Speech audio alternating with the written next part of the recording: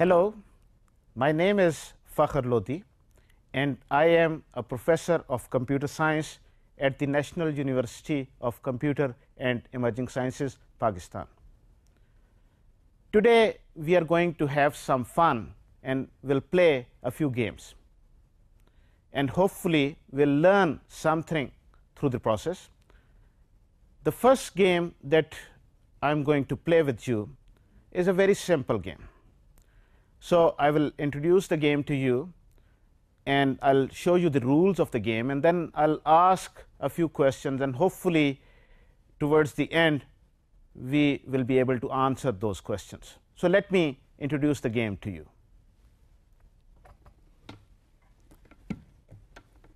In this game, I have two types of balls.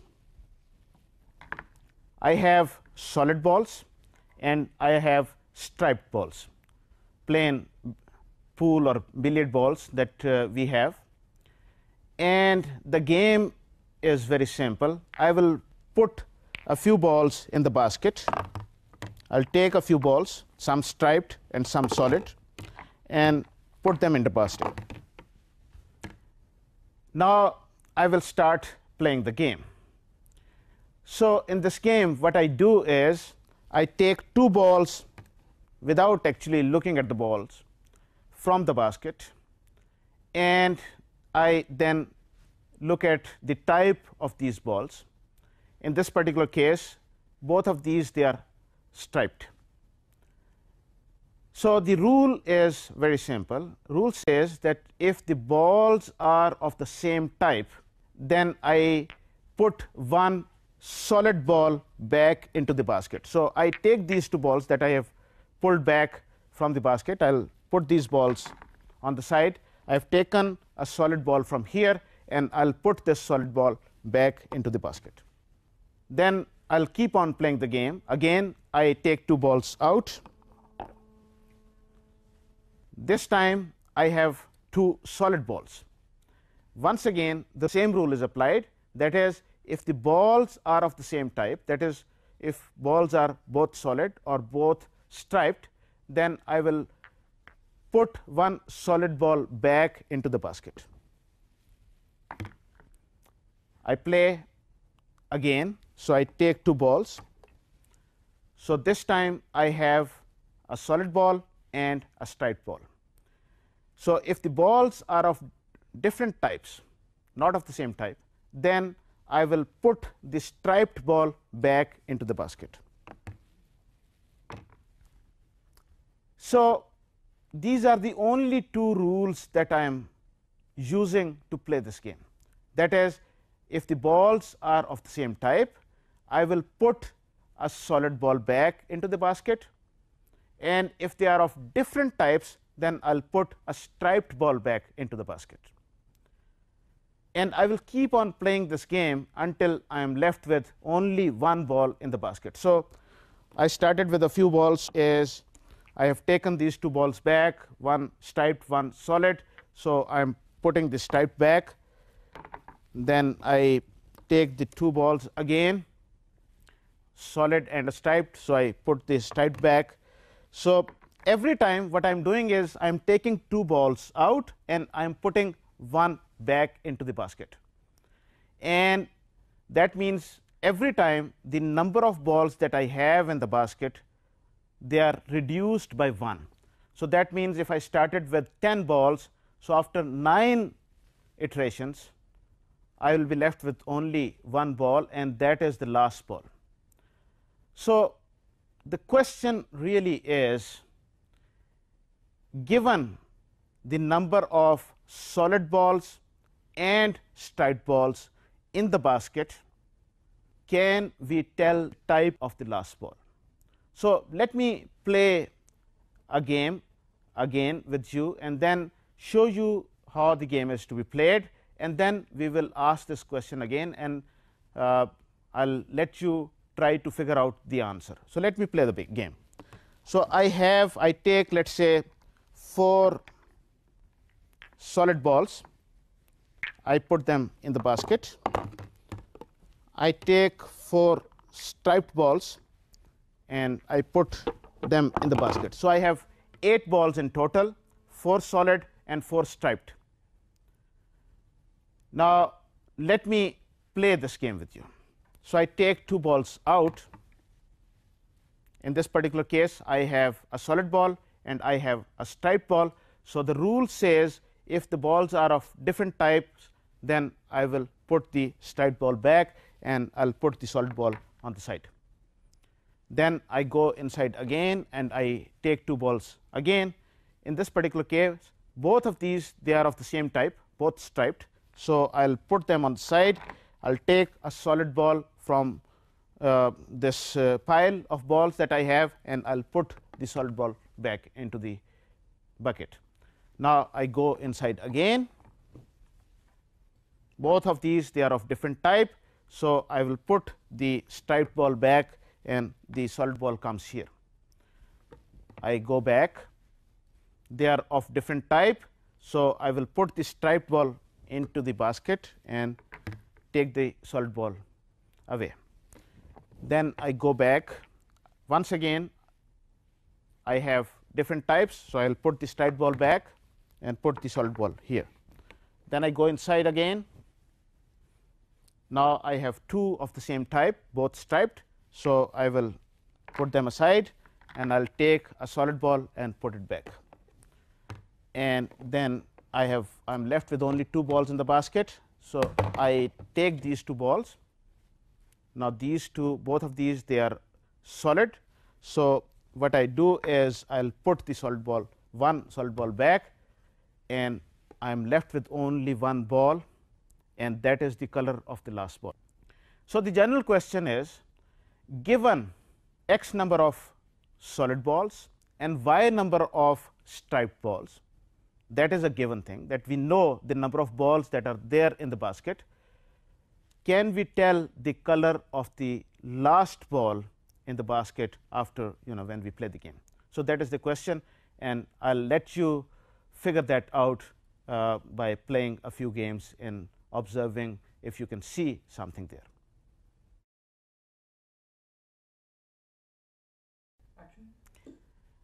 Welcome back. I hope you have played a few games. Have you been able to figure out the answer? Have you been able to guess the right answer, the type of the last ball? Does it look like a random guess?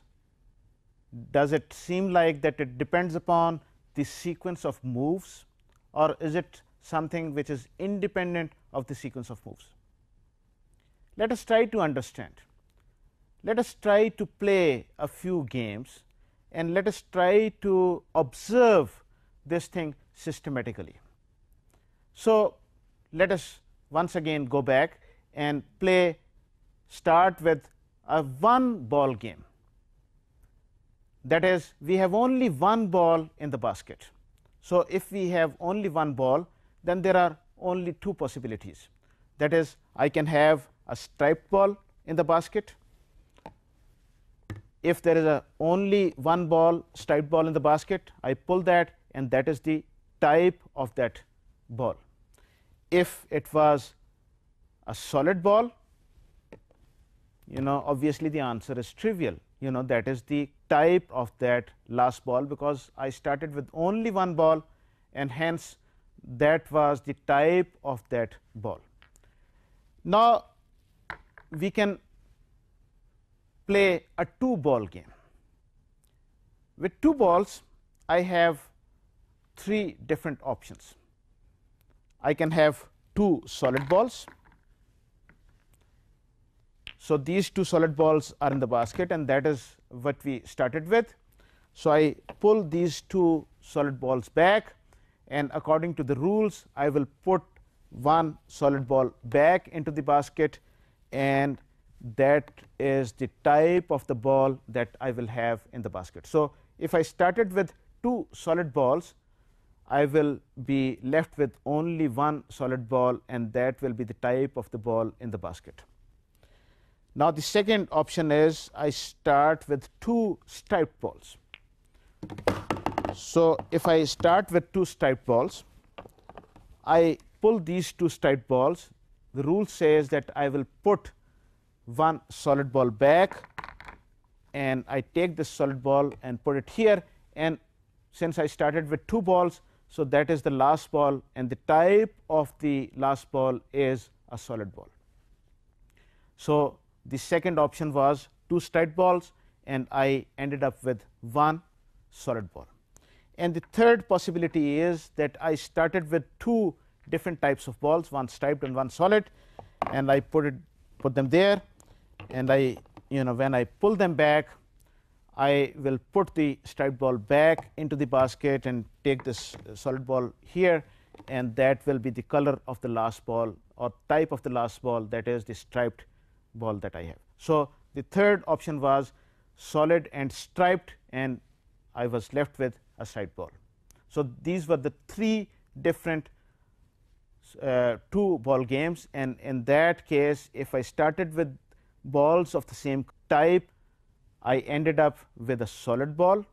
If I started with balls of different type, then I ended up with a striped ball. So I'll note these things down. Now I play a 3 ball game. Now in this particular case, I have 4 different possibilities: all solid balls, 2 solid balls and 1 striped ball, 1 solid ball and 2 striped ball, and all striped balls. So these are the 4 possibilities that I have. So let us exercise these possibilities and let us see what happens there. So I start with 3 solid balls in the basket. I put them here. I take 2 solid balls. According to the rule, I will put 1 back into the basket. Then I have 2 balls, both of these they are solid. So I take both of these out, and I'll put 1 solid ball back, and the last ball that I have is a solid ball. Now the second option is I start with 2 solid balls and 1 striped ball. I take 2 balls out, 1 striped, 1 solid. So I'll put the striped ball back into the basket. Then I'll take the remaining 2 balls, 1 striped, 1 solid, and I'll put the striped ball back into the basket, and I will be left with 1 striped ball. So if I started with 2 solid and 1 striped, I will have the striped ball back. Next is I have 1 solid and 2 striped. I put them there. I take 2 balls out. These are 1 solid, 1 striped. So I'll put the striped ball back into the basket. The next is I will take these 2 balls. Both of these are striped. So I'll put a solid ball back into the basket, and that is the type of the last ball. So I started with 1 solid and 2 striped, and I ended up with a solid ball there. Then the last one is I have 3 striped balls. So with these 3 striped balls, I'll pull 2 from the basket. Both of these, they are of the same type. So I will put a solid ball back into the basket. Then I have a solid and a striped. So I will put the striped ball back into the basket. I take the solid ball away, and then the type of the last ball is the striped one. So that is what I am left with, and I make a note of all these 4 options that I have. That is, when I started with 3 solid balls, the type of the last ball was solid. When I started with 2 solid, 1 striped, the type of the last ball was striped. When I started with 1 solid and 2 striped, the type of the last ball was solid. And when I started with 3 striped balls, the type of the last ball was striped. So do you see a pattern here? Do you need to play some more games to observe the pattern? So please play a few games, just go systematically and see if you can identify a pattern, and then can use that pattern to tell the color of the last ball or the type of the last ball that we have.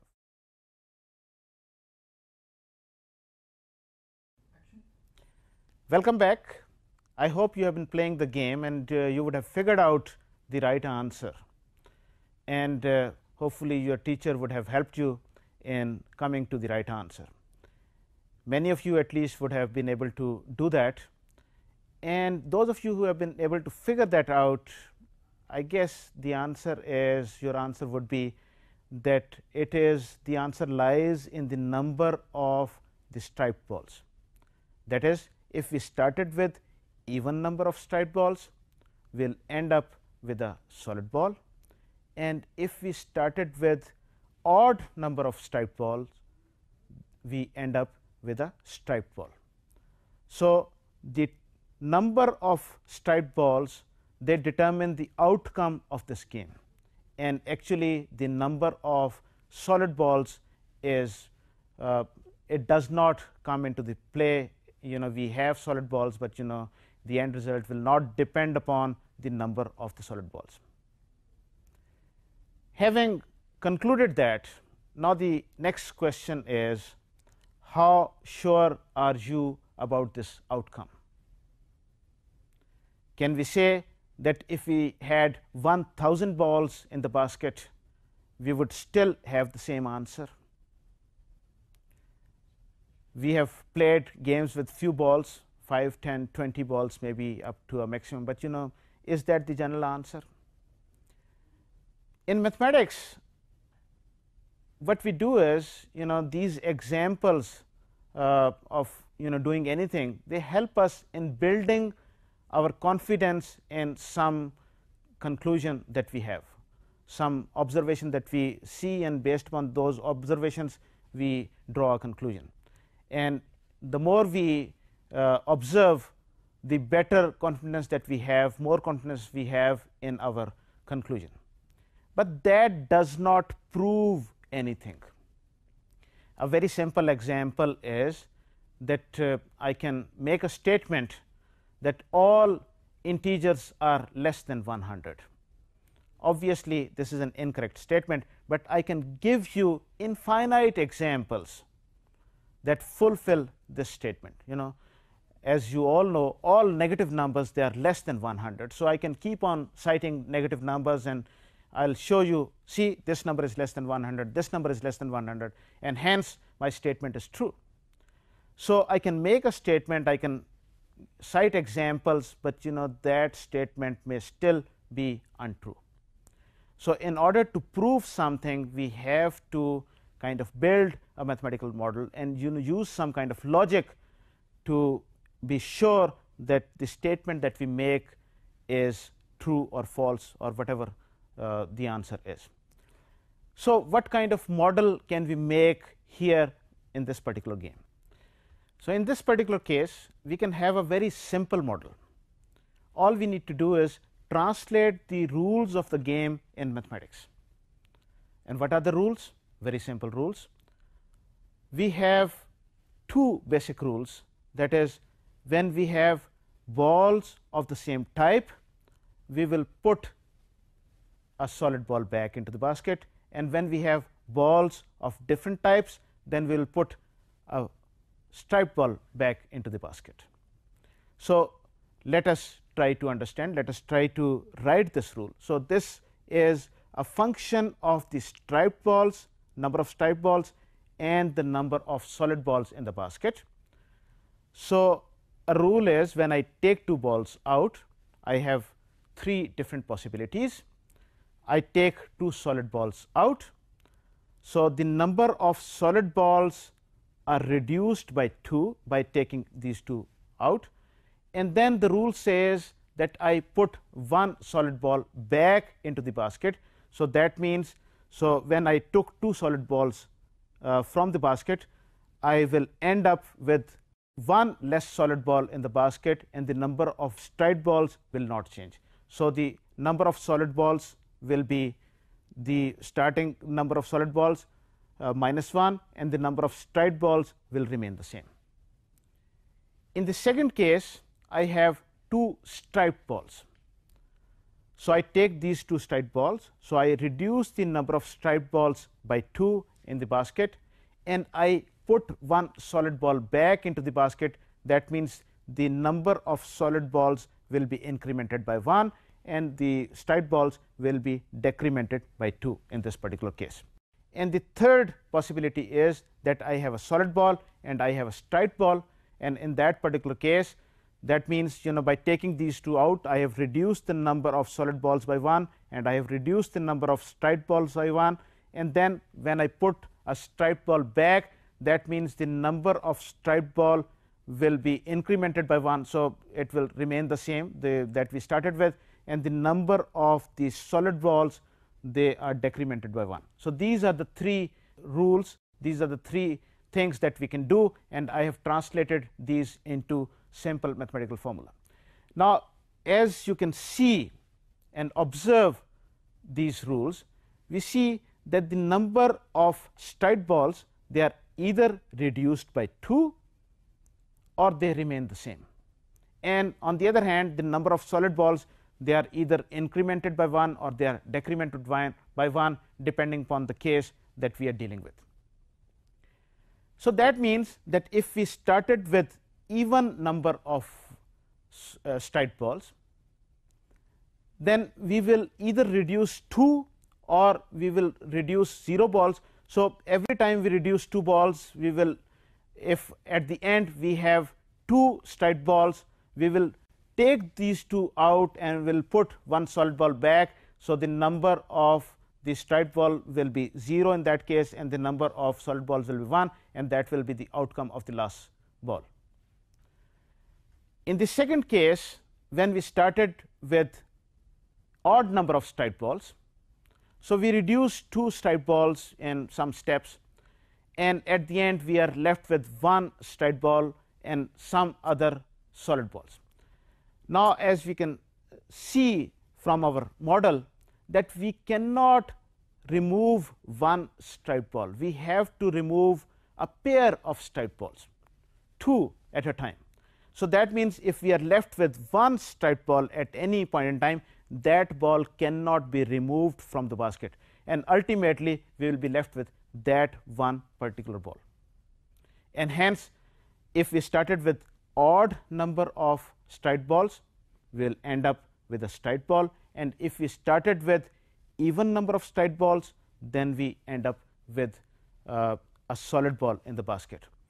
And hence, the observation that we made earlier, with the help of this mathematical model, we prove that that observation will hold whatever the number of balls that we play this game with. It does not matter, and the only thing that determines the outcome of the game is the number of striped ball, and the number of solid balls, they are immaterial, they are irrelevant as far as the outcome of the game is concerned. This technique that we used here in this particular case, this technique is known as induction. What we do is, when we are given a problem, we start by applying the rules or whatever that we have on small examples. So we started with games of 1 ball, then we played the game with 2 balls, then we played the games with 3 balls, and we started to make some observations.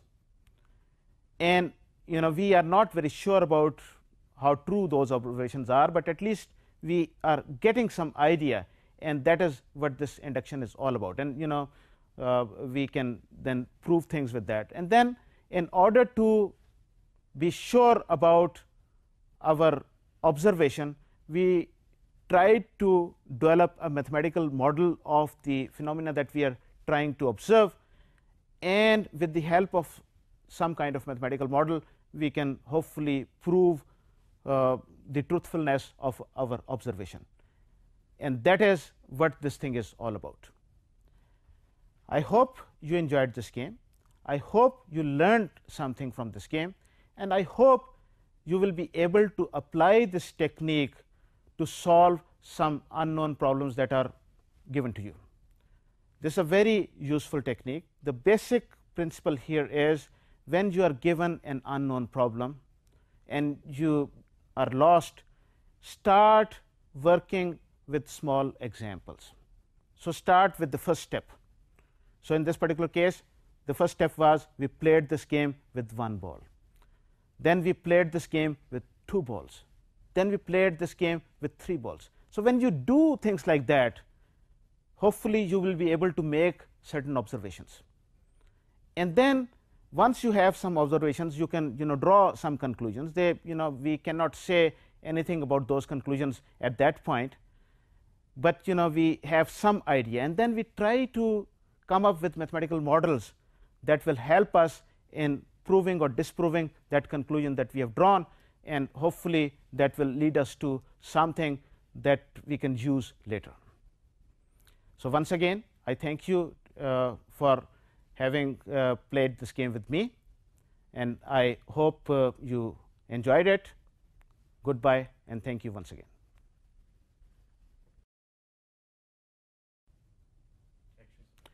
Hi. So the first thing that you need to know about this game is that you can play this game with any types of objects. All you need is two different types of objects. So you can have oranges and apples, or anything that you can make a distinction between. So you don't necessarily have to have balls here. You could have anything there. Now, after the the first break that we have, you should let the students play these games, and the basic purpose here is let the students have this feeling of randomness.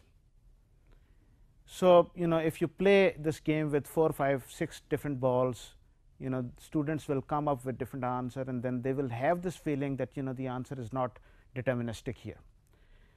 And that is the first thing that I think that will help them understand the process and the understand of this technique of induction, doing it systematically. So you play this game with the students, and ask the questions, and in most cases the students, they tell you that it is a random thing. It's not really anything that you can determine. It all depends upon the number of balls, or the sequence of the balls that you, or the sequence of the objects that you pull from the basket, or bucket that you have.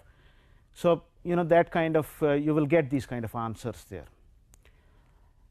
And then we go to the second part, that is the second module, and then there we make certain observations, and we start looking at the problem systematically.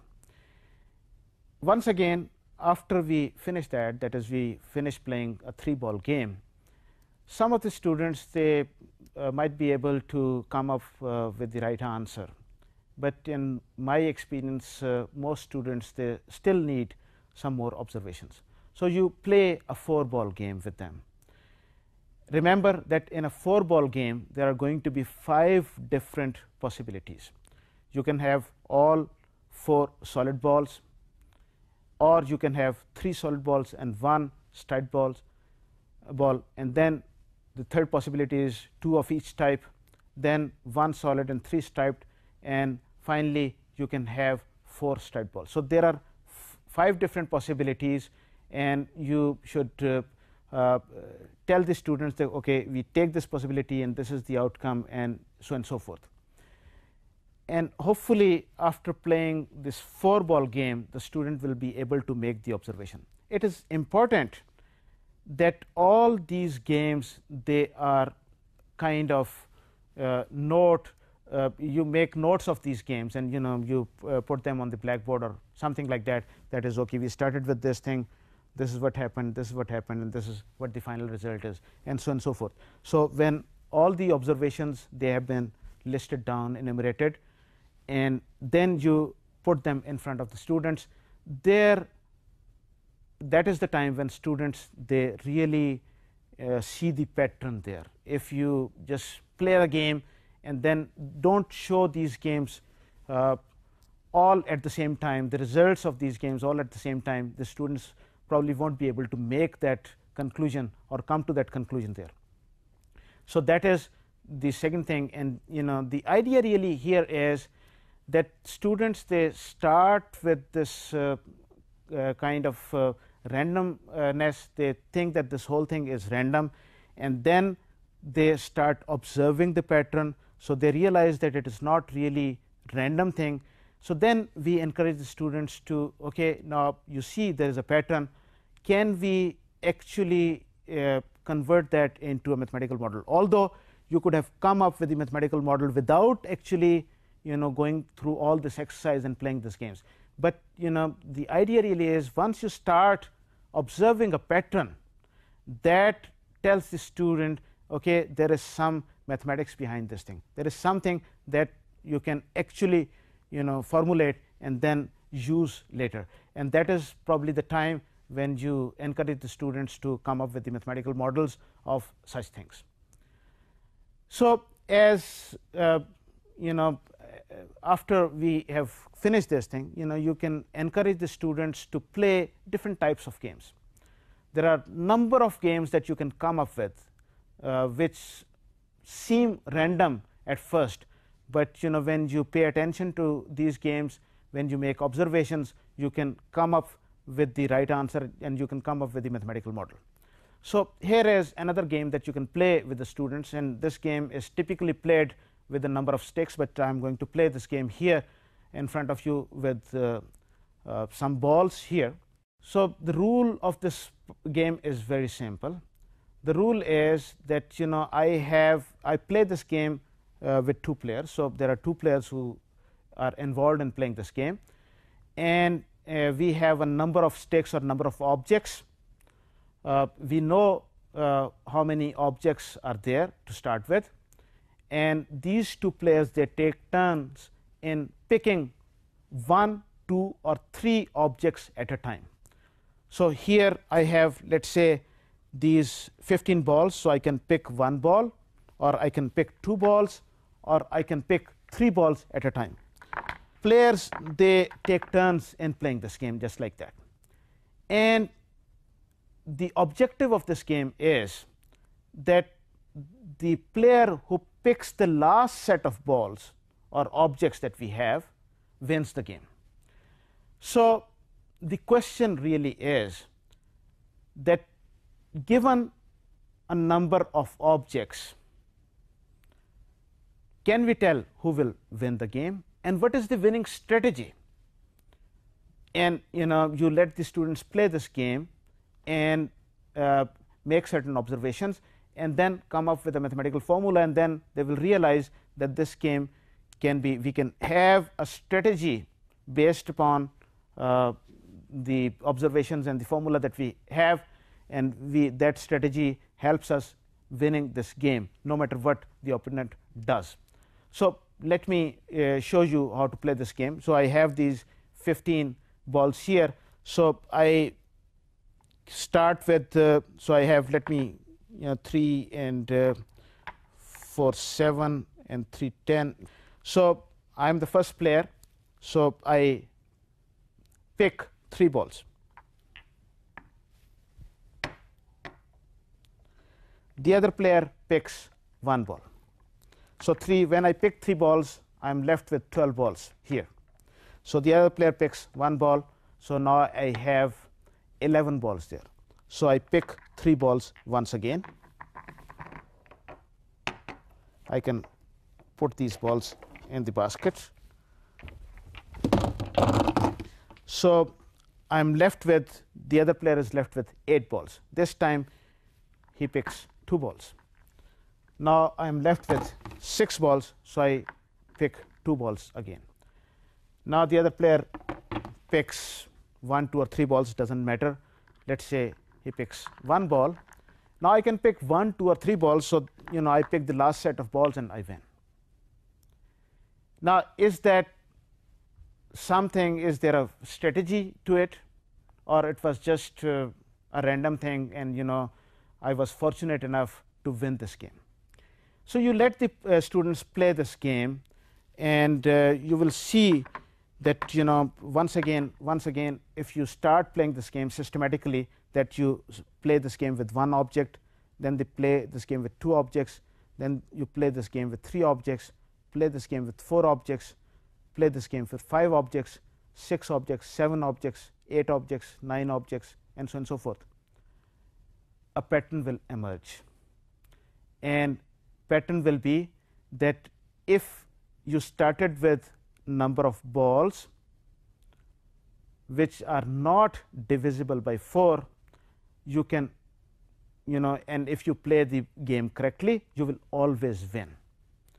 And what is the mathematical formula behind this thing? How many balls should you pick to make sure that you win? The model, as you will see, as you will observe, the model will come out to be very simple model, that I take, if n is the number of balls in the pile that I have, or number of sticks or number of objects that I have, I take mod of this, that is, I divide the number of balls object by 4, and I look at the remainder, and that is the number of objects that I need to pick in order to win the game. So I started, for example, when I started with let's say 7 balls. So these 7 balls, 7 divided by 4, the remainder is 3. So that means I need to pick 3 balls.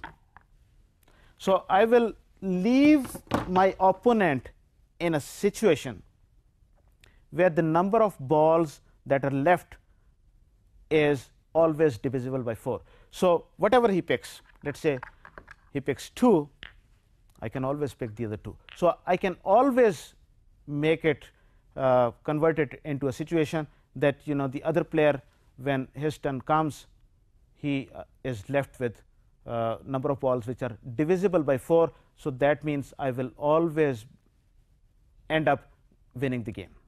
So once again, if you make your students let your students play this game and make certain observations, hopefully they will be able to come up with this observation, and they will be able to come up with the winning strategy.